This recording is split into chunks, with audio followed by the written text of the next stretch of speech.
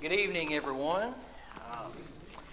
You want to be in Acts chapter 6. Acts chapter 6 is where we will be beginning tonight.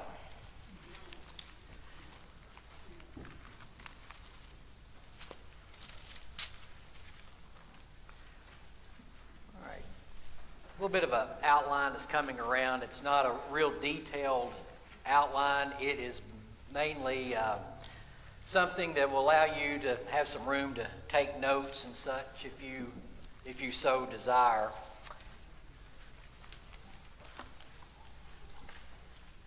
All right. Defenders of the faith is what we've been talking about this week, and I want to thank Miller and also Neil for their lessons so far. Those are very, very good. I won't be able to live up to that, I don't think, but appreciate you being here tonight. We're going to start off here in Acts chapter 6. And the subject tonight is going to be Stephen. And in chapter 7, there is a recorded speech. Now, sometimes that speech is overlooked because it's kind of, in Scripture, kind of coming on the heels of Peter's obviously famous sermon in Acts chapter 2 and in that section of Scripture. Well, now we're over to Acts chapter 6, and we're going to look at Stephen, and then we're going to thank you.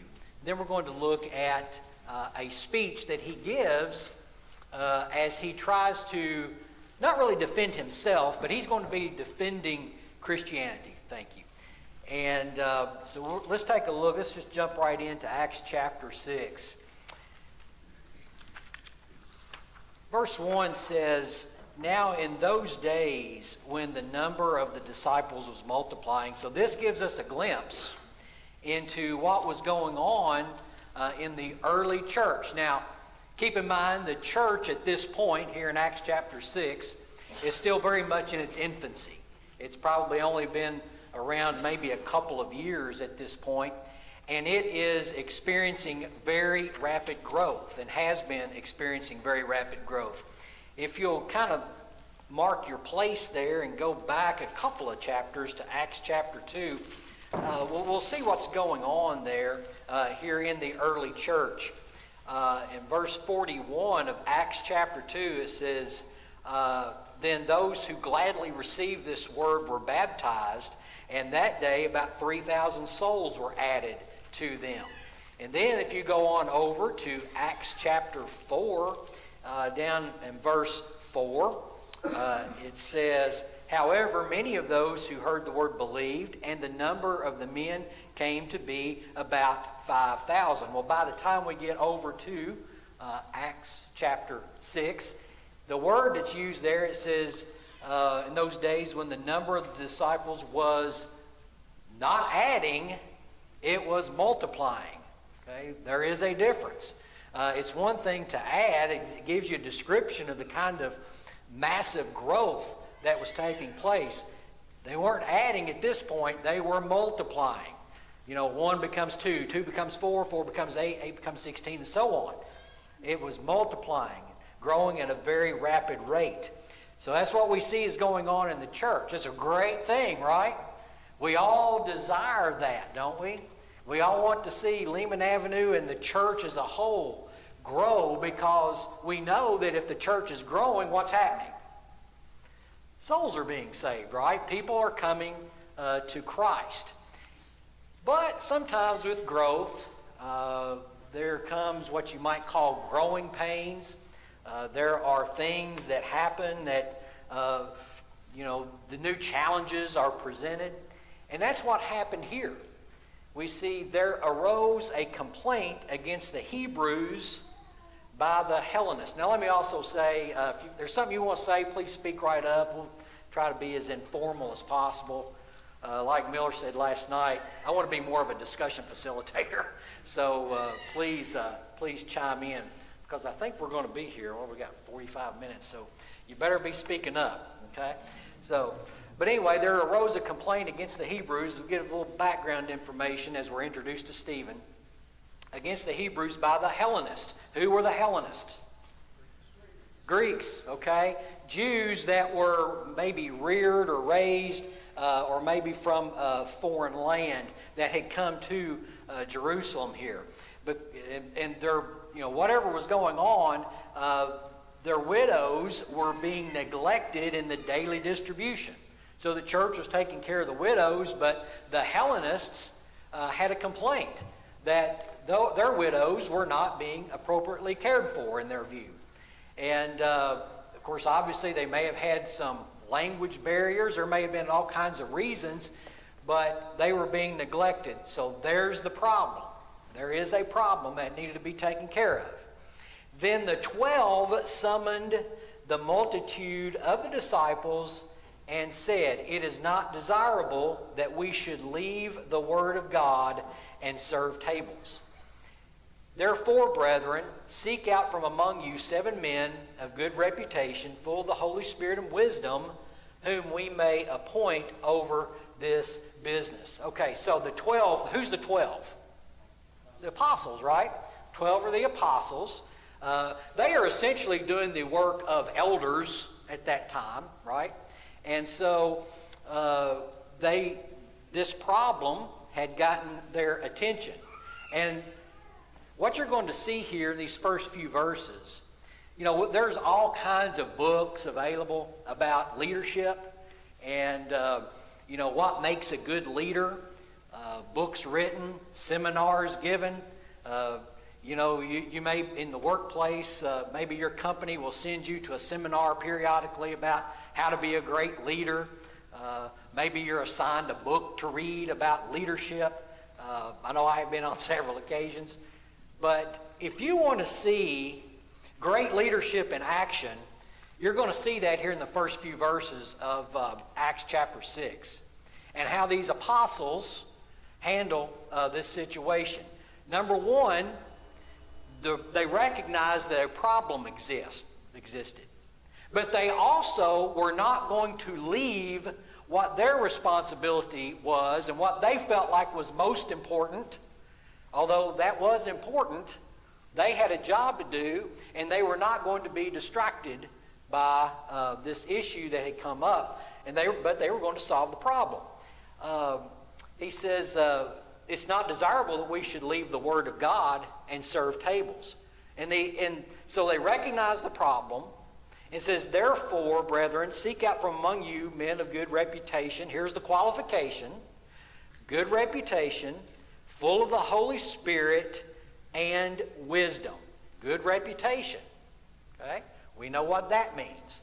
People of good reputation, men of good reputation, full of the Holy Spirit. What does it mean to be full of the Holy Spirit? Is it exhibiting those characteristics that we see are the fruit of the Spirit that we see in Galatians chapter 5? And wisdom. How would you define wisdom? Is wisdom knowledge? Yeah, okay, exactly. Wisdom is not knowledge. It's how you use knowledge, right? And the proper application of knowledge. We see some people who they might know a lot, but not necessarily know how to apply it, right? Sometimes we call it common sense. And so he said, once people of good reputation, full of the Holy Spirit and wisdom, that we may appoint over this business. So what are they doing? They recognize the problem, and they're going to do something about it. Did they wait to do something about it? Did they let the problem linger and fester? No. They went right to work. And what did they do? They're going to delegate. That is critical in leadership. You need to put the right people in the right places doing the right things, right? And so that's what they're doing. And they set out the qualifications. Now, they said, you seek out from among you 7 men who you want. Now, he didn't tell them. We're not told how they were to do that, but they did it. It says, whom we may appoint over this business, but we will give ourselves continually to prayer and to the ministry of the word. So they communicated this, and it says, and the saying pleased the whole multitude. And then here's who they chose. And here we are introduced to Stephen. He was a man full of faith and the Holy Spirit. And then it lists 6 other men along with him. There's an interesting thing here. All 7 of these are Greek names. So apparently they chose men who would sympathize with what was going on with the Hellenists that were having the issue. In verse 6, whom they set before the apostles, and when they had prayed, they laid hands on them. Then the word of God spread, and the number of the disciples, look what happened again, multiplied greatly in Jerusalem, and a great many of the priests were obedient to the faith. So they recognized the problem. They immediately, without letting it fester and grow, because if problems aren't dealt with, what usually happens? It gets worse, right? All right? It gets worse than if you just take care of the situation right then. So they recognized the problem as soon as they were aware of it. They instituted a plan to do something about it. What else did they do? They delegated. Absolutely. You can't spread yourself too thin, right? If you get to doing too much, you won't be doing very well at anything, right? What else did they do? Prayed. They prayed, absolutely. They bathed their decisions in prayer, right? What else? What's that? Laid their hands on them. They also communicated, right? They involved people. They communicated with the congregation. Yes, sir. I think one important thing to notice too is when we're criticized, the first thing we generally do is become defensive. They did not. Right. Exactly. Oh, that's a very good point. Yeah. Sometimes we don't like to be questioned, right? And no, that is a very good point. They recognized the problem when it was brought to their attention, for sure.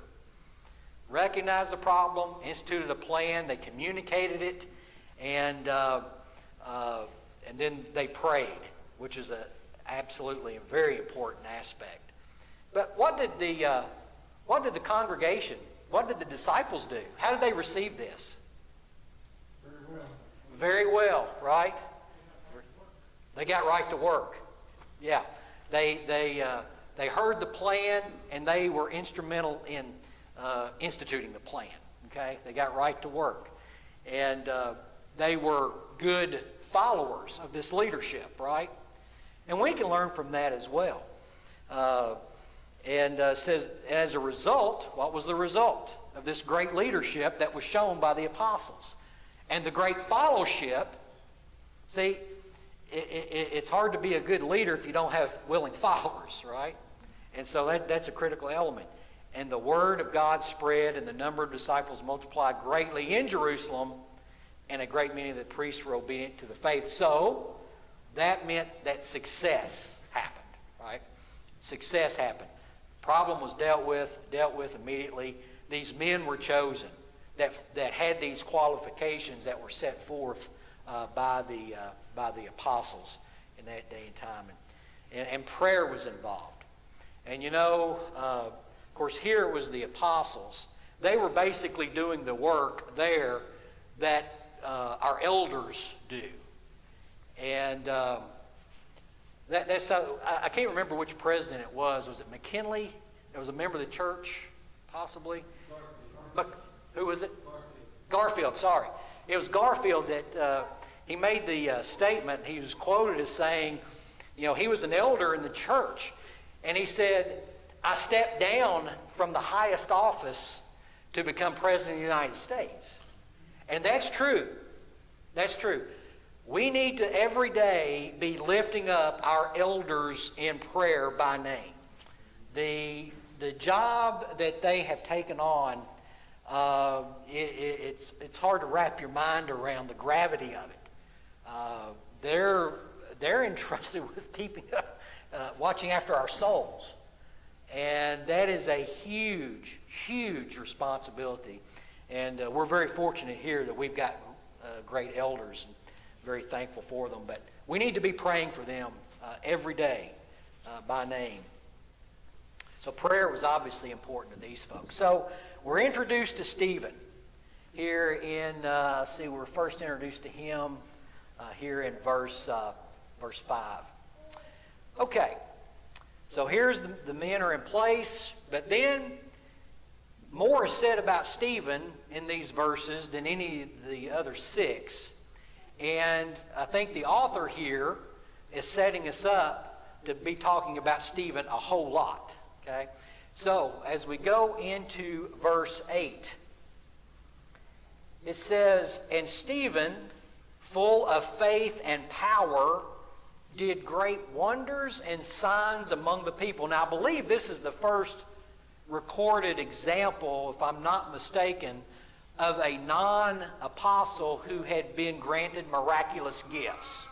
Okay? So, not only was Stephen entrusted with the job that we saw here in the first 7 verses, but we're also seeing that he was full of faith and power and did great wonders and signs among the people. So he was given that gift. I told you the church was growing, not only being added, but multiplying, and that was creating quite a stir. The locals were really starting to take notice, and there's getting ready to be some things happen as a result of that. That's the thing about church growth. When the church is growing and doing great things and people are being saved and people are coming to Christ, who hates that worse than anybody? Satan, right? Satan hates that. Well, we're seeing that that's happening here, and now we're going to see that Satan is really going to get to work. Look at verse 9. "Then there arose some from what is called the synagogue of the freedmen, the Cyrenians, the Alexandrians, and those from Cilicia and Asia, disputing with Stephen." I think those were maybe Jews that had one time been slaves but had been freed. And it says, "And they were not able to resist the wisdom and the spirit by which he spoke." So not only was Stephen doing these signs and wonders and miracles, but he was coupling that with speaking the word. Okay, so not only was he and that the purpose of the miracles is to confirm what was being said in that day and time. Why did they need it? Because they didn't have this New Testament, right? It was they were living the New Testament, and so they started disputing with Stephen. But it's interesting that it says Stephen must have been a really good orator and really knew his stuff. And he says, "And they were not able to resist the wisdom and the spirit by which he spoke." You're going to see some parallels here and some descriptions, much like of Stephen, much like we saw of Jesus. And you remember they said that Jesus spoke as one having authority.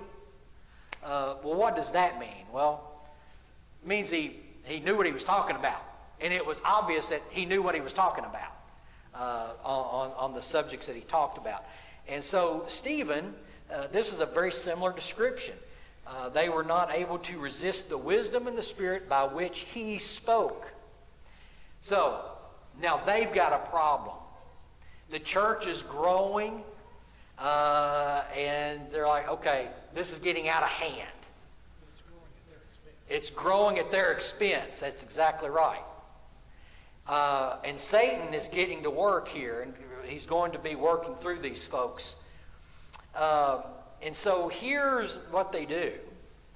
They secretly, verse 11, induced men to say, now if you induce somebody to do something, that's not on the up and up, right? Okay. Says they secretly induced men to say, "We have heard him speak blasphemous words against Moses and God."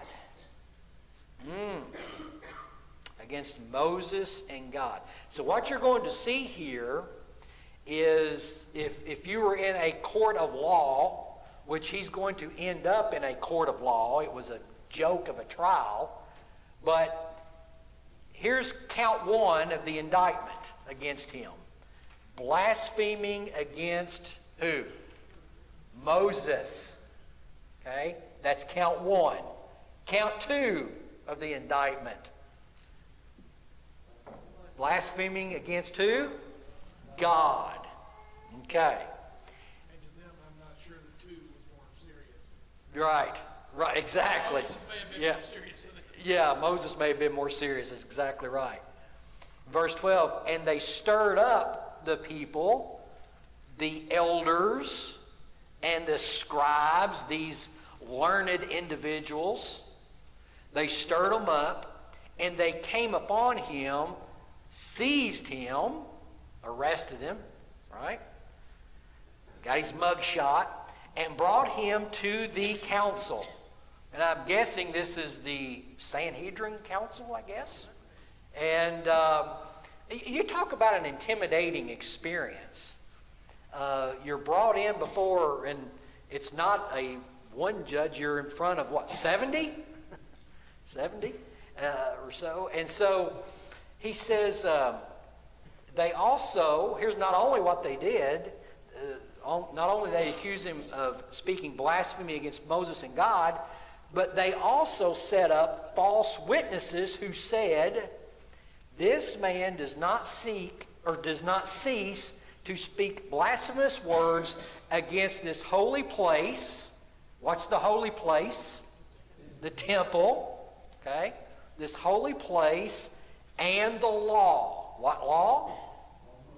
Law of Moses. Okay. Count three of the indictment. Continually blaspheming the temple. Okay? Their place of worship. Count four of this indictment. Continuously blaspheming the law of Moses. And they did it by false witness. Isn't it interesting?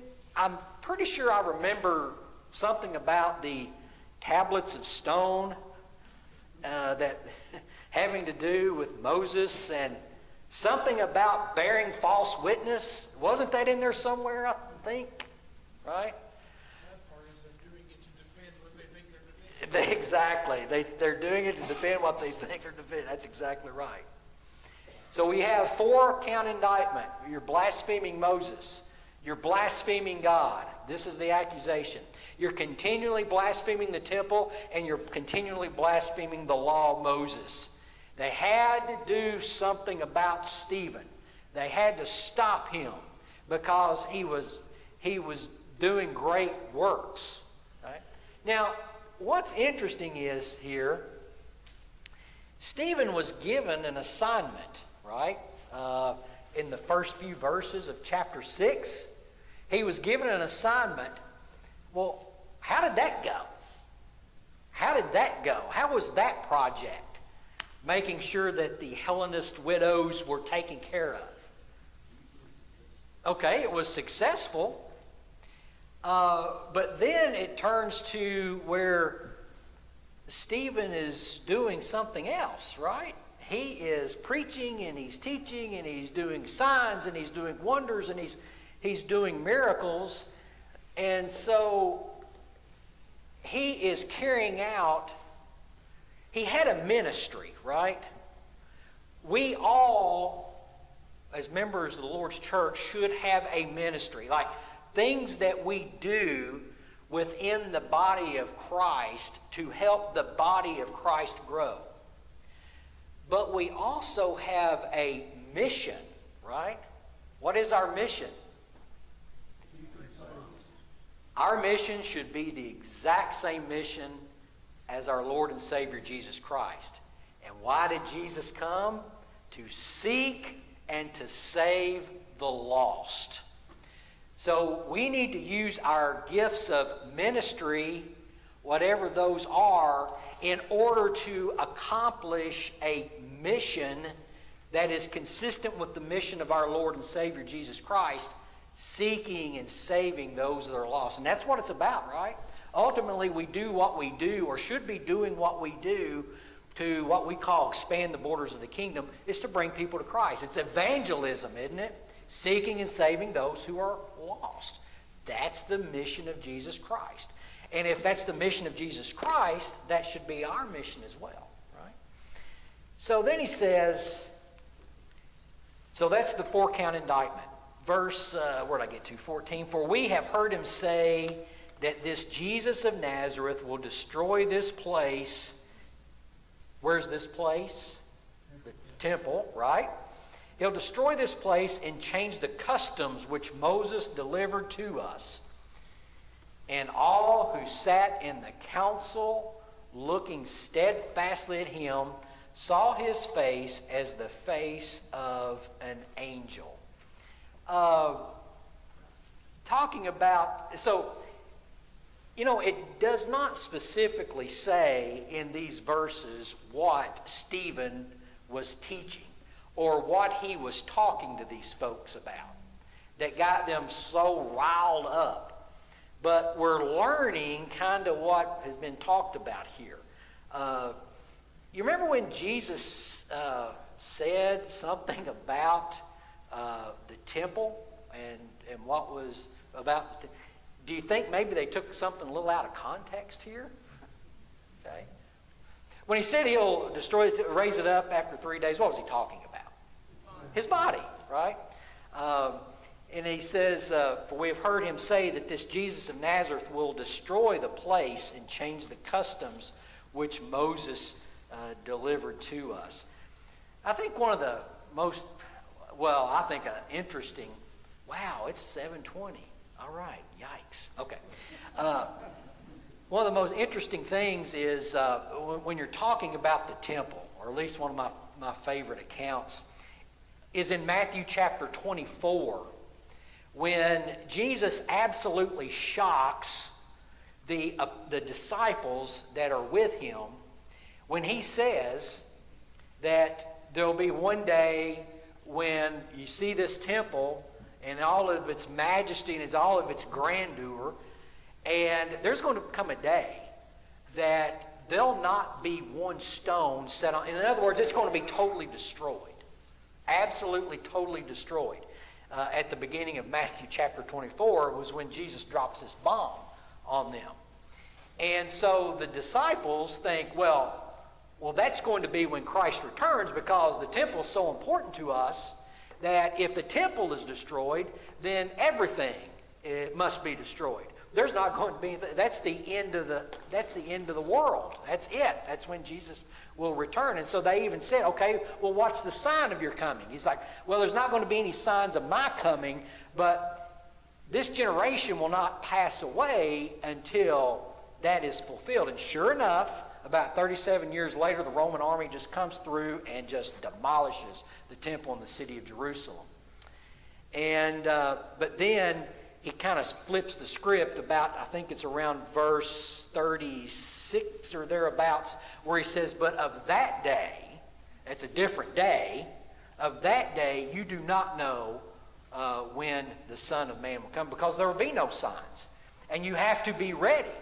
And that's a very important, I mean, he really emphasizes that point, and then he follows it up with 3 parables that illustrate the importance of being ready. At the end of chapter 24 and then on into chapter 25, the parable of the talents being one of them. Okay? It's talking about the primary lesson, although you can draw several lessons from the parable of the talents, is you got to be ready for when the master comes back. Okay? When the master comes back, he better find you doing what he left you to do and being what he left you to be. Okay? So I took a little detour there. Okay. All right. Any comments or questions on chapter 6? So this gives us the context. Stephen has created a stir. He's now been arrested. He's before the council. There have been 4 counts and an indictment against him. Blaspheming Moses, blaspheming God, consistently blaspheming the temple, continuously blaspheming the law of Moses. So let's go into chapter 7. So the high priest said, "Are these things so? Are these things so?" Chapter 7 is a long chapter, but it's a very interesting chapter. And so Stephen has a very interesting response to this question from the high priest, "Are these things so?" This is his opportunity to defend himself. But what you're going to see, more than Stephen defending himself, he is defending Christianity. And if he wanted to calm the people down, if he wanted to be found not guilty, if he wanted to try to convince them that they had taken what he said out of context, this is not the way to do it, because he's getting ready to absolutely really create a stir among them. So let's look at what happens. And he said, "Brethren and fathers," so he's respectful in the beginning of his defense. He says, "Listen, the God of glory appeared to our father Abraham when he was in Mesopotamia before he dwelt in Haran, and said to him, 'Get out of your country and from your relatives.'" And we've heard this before, right? "And come to the land I will show you." When he came out of the land of the Chaldeans and dwelt in Haran, and from there, when his father was dead, he moved him to this land in which you now dwell. And God gave him no inheritance in it, not even enough to set his foot on. But even when Abraham had no child, he promised to give it to him for a possession and to his descendants after him. But God spoke in this way, that his descendants would dwell in a foreign land, and that they would bring them into bondage and oppress them 400 years. Who's going to oppress them 400 years? Egyptians. "And the nation to whom they will be in bondage I will judge, said God. And after that they shall come out and serve me in this place." Then he gave him the covenant of circumcision. And so Abraham begot Isaac and circumcised him on the 8th day. And Isaac begot Jacob, and Jacob begot the 12 patriarchs. So we're getting a history lesson. We're getting a history lesson from Stephen about their own heritage. And then he goes into the patriarchs. And the patriarchs, he says, becoming envious, sold Joseph into Egypt. We remember that, right? "But God was with him and delivered him out of all his troubles, and gave him favor and wisdom in the presence of Pharaoh, king of Egypt. And he made him governor over Egypt and all his house. Now a famine and great trouble came over all the land of Egypt and Canaan, and our fathers found no sustenance." We remember that. "But when Jacob heard that there was grain in Egypt, he sent out our fathers first.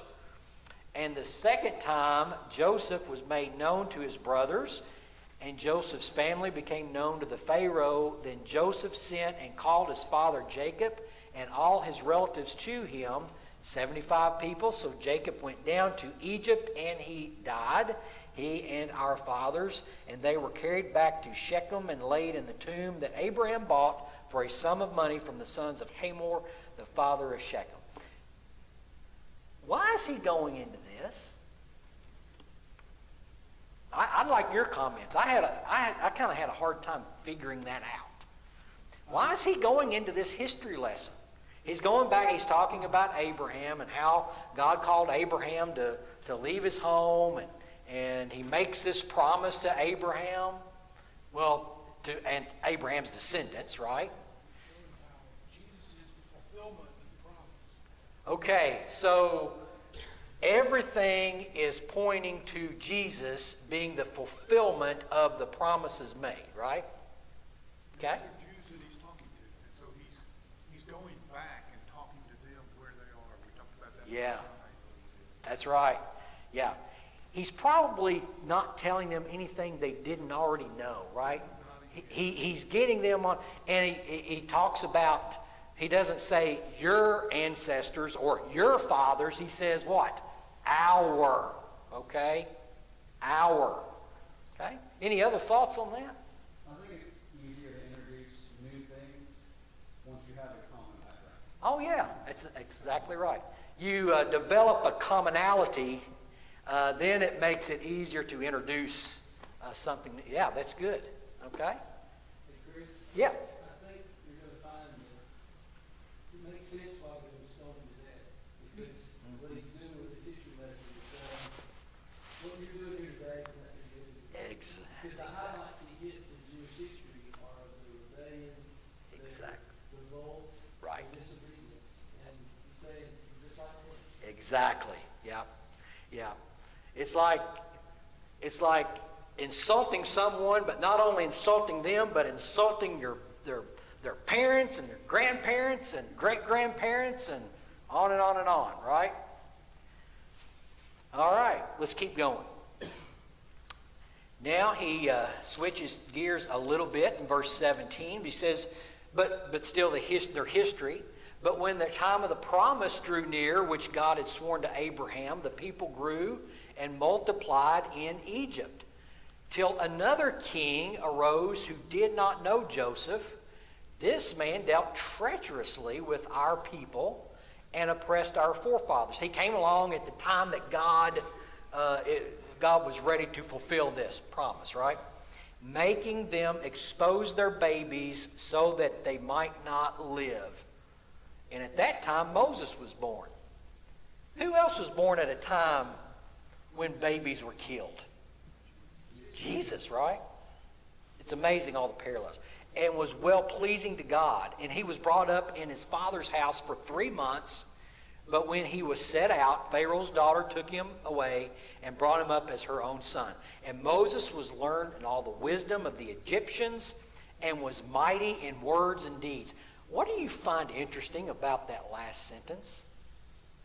Moses didn't think as much of himself as Stephen did. Exactly. He was mighty in words and deeds. What was one of the excuses that Moses gave? You don't want me. Why? I'm not eloquent in speech. Well, the account says he was mighty in deeds, but also in words. Now, when he was 40 years old, it came into his heart to visit his brethren, the children of Israel. And seeing one of them suffer wrong, we remember what happened there. He defended and avenged him who was oppressed and struck down the Egyptian. For he supposed that his brethren would have understood that God would deliver them by his hand. But did they understand? They did not understand. And the next day he appeared to 2 of them as they were fighting and tried to reconcile them, saying, now he's getting ready to learn that what he did the prior day is known, right? Men, your brethren, why do you wrong one another? But he who did his neighbor wrong pushed him away, saying, who made you a ruler and a judge over us? Do you want to kill me as you did the Egyptian yesterday? Oops. People know. So what does that mean he's going to have to do? Then at this saying, Moses fled and became a dweller in the land of Midian, where he had 2 sons. And when 40 years had passed, so now Moses is how old? 80. An angel of the Lord appeared to him in a flame and fire in a bush in the wilderness of Mount Sinai. When Moses saw it, he marveled at the sight, drew near to observe. The voice of the Lord came to him, saying, I am the God of your fathers, God of Abraham, the God of Isaac and Jacob. And Moses trembled and dared not look. Then the Lord said to him, take your sandals off your feet, for the place where you stand is holy ground. I have surely seen the oppression of my people who are in Egypt. I have heard their groaning. It's time that he's getting ready to let them go. And I have come down to deliver them, and now come, I will send you to Egypt. This Moses, whom they rejected, saying, who made you a ruler and a judge? Is the one God sent to be a ruler and a deliverer by the hand of the angel who appeared to him in the bush. He brought them out after he had shown wonders and signs in the land of Egypt and in the Red Sea and in the wilderness 40 years. Okay? Moses had actually been rejected, right? Who else had been rejected? Jesus Christ had been rejected. I think verse 37 is very interesting. This is that Moses. Here's what Stephen says. This is that Moses. He's like, okay, you're accusing me of blaspheming the law of Moses, but you're also accusing me of blaspheming Moses. You want to talk about Moses? This is that Moses who said to the children of Israel, the Lord your God will raise up for you a prophet like me from your brethren. Him you shall hear. Who's he talking about? Jesus Christ. Moses pointed here very, very clearly to, in verse 37, to Jesus Christ. The same Jesus Christ who the very people that are accusing Stephen of blaspheming Moses and God was pointing to, said, you need to hear him. Absolute. Stephen is exposing what? Their hypocrisy, right? Their absolute, total hypocrisy. This is he who was in the congregation in the wilderness with the angel who spoke to him on Mount Sinai, and with our fathers, the one who received the living oracles to give to us, whom our fathers, what? Would not obey. Your ancestors rejected Moses, and you're accusing me of blaspheming Moses? And in their hearts they turned back to Egypt, saying to Aaron, make us gods to go before us. Here's where they go into idolatry. As for this Moses who brought us out of the land of Egypt, we do not know what has become of him. Remember, this is their ancestors saying this. And they made a calf in those days, offered sacrifices to the idols, and rejoiced in the works of their own hands. Then God turned and gave them up to worship the host of heaven, as is written in the book of the prophets. And he quotes, I believe it's Amos chapter 5 there. So whenever when God turned and gave them up to worship the host of heaven. You know, God's going to let us worship whoever we want to worship, right? It's our choice. Now, if we make the wrong choice, we'll suffer the consequences. But he turned them over and let them do it. So that's Moses. He talks about the rejection of Moses.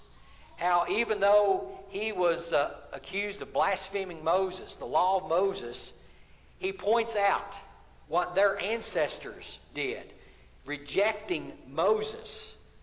And not only rejecting Moses, but not following the laws that he set down, that he got from God. Now we go now into talking about the tabernacle. Verse 44, our fathers had the tabernacle witness in the wilderness as he appointed, instructing Moses to make it according to the pattern that he had seen, which our fathers, having received it in turn, also brought with Joshua into the land promised by the Gentiles, whom God drove out before the face of our fathers until the days of David, who found favor before God and asked to find a dwelling for the God of Jacob. But Solomon built him a house. However, the Most High does not dwell in temples made with hands, as the prophet said. So obviously, in Stephen's teaching that's gotten them all fired up, he's talking about how it's not going to be necessary to worship in what's the temple. All right, it had historical significance to them, but going forward, it's not about worshiping in the temple. You remember the conversation that Jesus had with the woman at the well? And after Jesus points out about her lifestyle, she quickly changes the subject to wanting to have a discussion about where to worship, right? You know, some say we should worship in Jerusalem. What's Jesus' response? The time has come and now is what? What's that? Right. It's not about where, it's about how. It's about your heart, right? Can't blaspheme a temple if God doesn't. Exactly. You cannot limit God to a specific geographic area, right? Right? Okay, where did I get to here? Here he says, in verse 49, he quotes Isaiah chapter 66, verses 1 and 2. Heaven is my throne and earth is my footstool. What house will you build for me, says the Lord, or what is the place of my rest? Has my hand not made all these things? So Stephen has probably talked about how they are to worship. You know, these people that were judging Stephen, you know, they were probably regular worship goers, right? More than likely.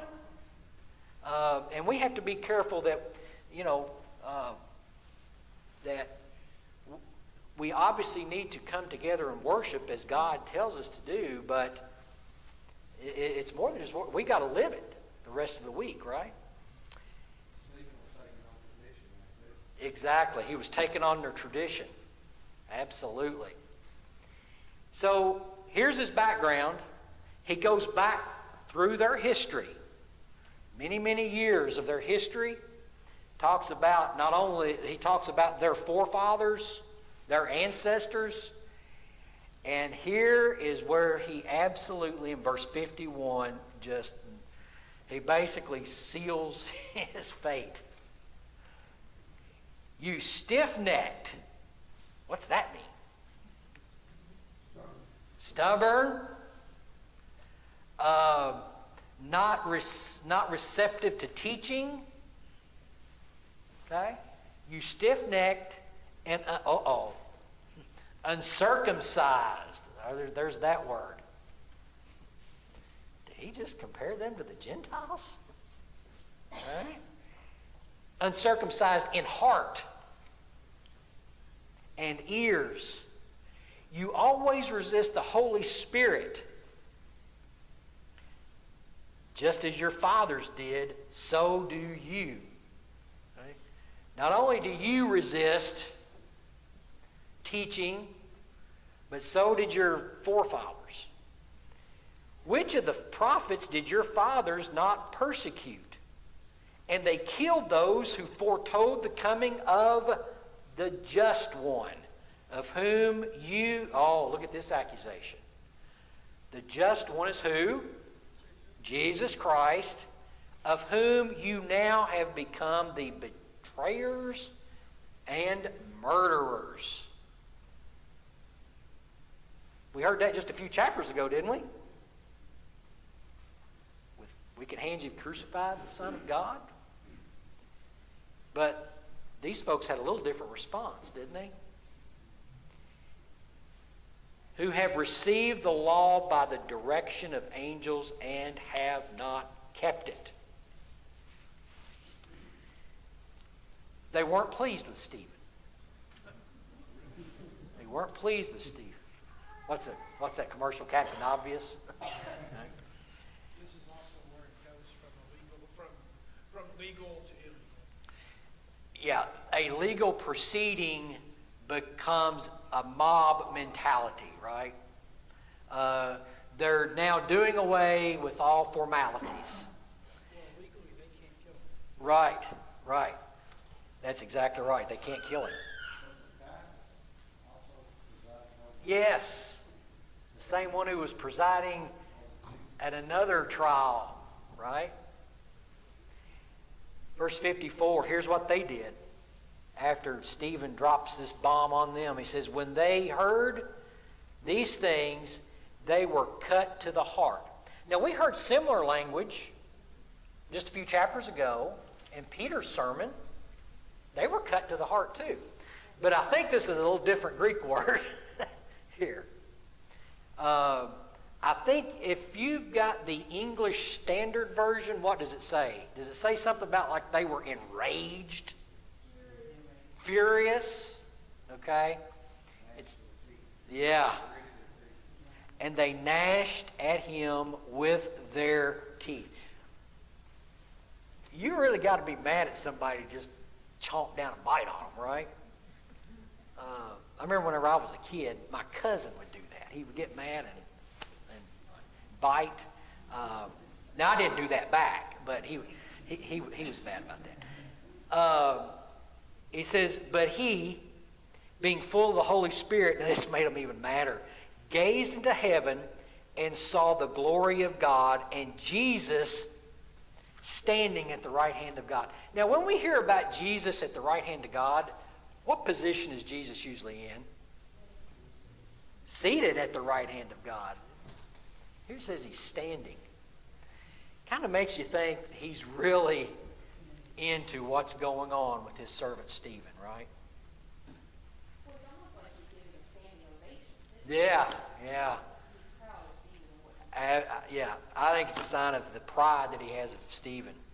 And said, look, see the heavens opened and the Son of Man standing at the right hand of God. Well, this made them even madder. Then they cried out with a loud voice, stopped their ears, and ran at him with one accord. And they cast him out of the city and stoned him, and the witnesses laid down their clothes. And we're getting ready to be introduced to somebody else. At the feet of a young man named Saul. They got rid of their outer garments. Why? Give them more room to throw, right? Young man named Saul. You got to wonder what Saul, what kind of regret he had, even after he became a Christian. Do you think that still weighed on him? The fact that he was part of this? Absolutely. He remembered that,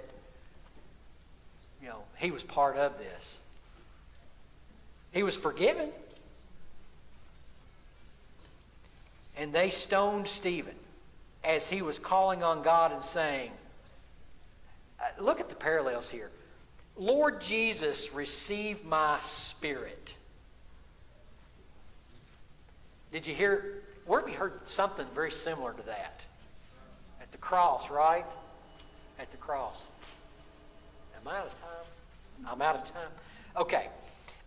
Then he knelt down and cried with a loud voice, Lord, do not charge them with this sin. Have we heard that before? Father, forgive them. They know not what they do. The parallels here. And when he had said this, he fell asleep. Luke 23, verse 46 is where you hear Jesus saying that. It says, Lord Jesus, receive my spirit.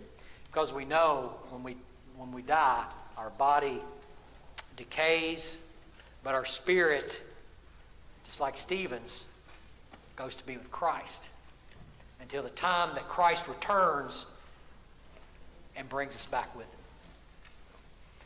All right. I guess that's it. Thank you all for your good attention.